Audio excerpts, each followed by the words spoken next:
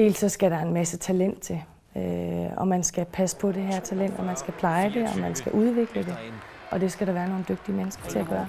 Jeg tror, der er mange sammenhænge mellem det at skulle levere på en guldfire i forhold til det at levere på et håndboldhold. En ting, jeg tror på, der er vigtigt, det er jo, at man går 100% ind i kampen, at man ikke begynder at tænke for meget over resultatet, eller hvad ender det med, men at man går ind med den indstilling, jeg offrer mig, jeg er klar til at give mig selv 100%. Prøv her! Vi investerer simpelthen for lidt dernede, vi gør! Vi må kræfte med kaste os efter de bolde! Susan, så riv en væk, hvis det er! Er vi på det? Send og krydsatur med overgang, okay? Ja! Så er vi der, hvad kæmper vi for? Det er svært, når man har trænet røven ud af bukserne i et år for at komme til OL, og man flopper.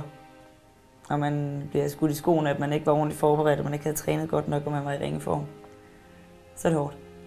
Når man var mindre, og man tabte en kamp, og du kom hjem, så fik man varme boller og varm kakao, og så var det lidt ligesom glemt, hvor nu der sidder der en hel nation og kigger på, og det var ikke så godt i dag. Så det synes jeg, det er det hårdeste. Det er, at man skuffer mange, når man taber. Så tænker jeg, at det må blive bedre, og det skal være løgn. Altså, så må vi skulle nappe dem næste gang og vise i Rio, at det var en engangsforseelse, og det var en fejl. Det mentale spiller også mere og mere ind, at man har nogle spillere, som har det der mentale habitus, der skal til for at være med på det niveau her. Altså det kigger vi meget på damesiden, at virkelig prøve at udvælge de folk, som også har den der mentale ballast, der skal til for at konkurrere på allerhøjeste niveau.